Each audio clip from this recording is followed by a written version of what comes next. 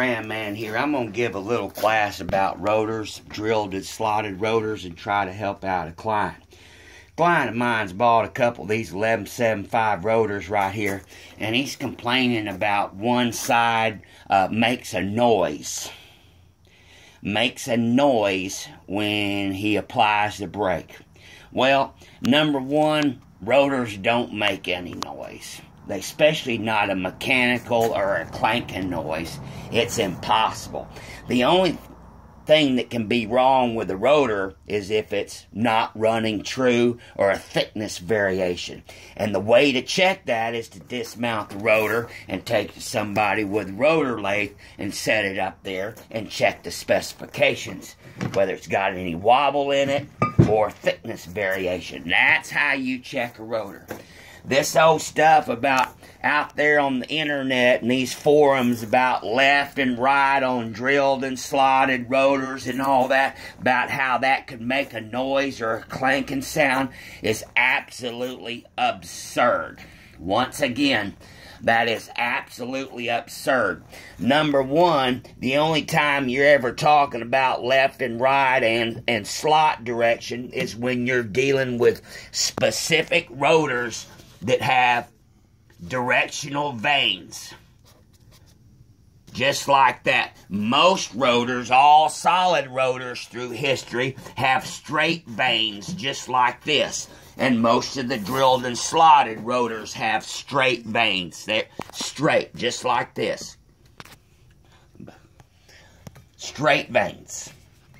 This right here is showing vanes like this. So, all of our rotors are straight vanes.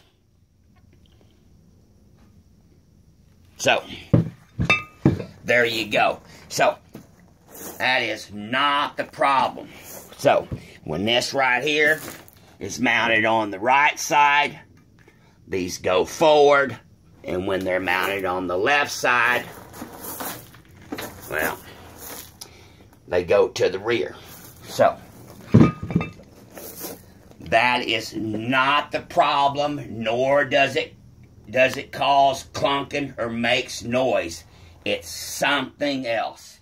Doesn't matter whether you, and even with directional rotors, whether you get them on there left or right, it's not going to cause any noises or clunkings. It's impossible. All it'll do is impede the cooling a little bit because the direction of airflow, it'll just impede it a little bit and it won't work as well. It's just like a propeller or a fan. It doesn't matter whether this thing is turning clockwise or counterclockwise. It's not going to start clunking all of a sudden. Propellers and rotors on their own, all it is a propeller, essentially a solid propeller. Don't make noises if they're spinning true, correct, and have no thickness variation. So, if you've got a problem with one side of the car, you've got to check out those components.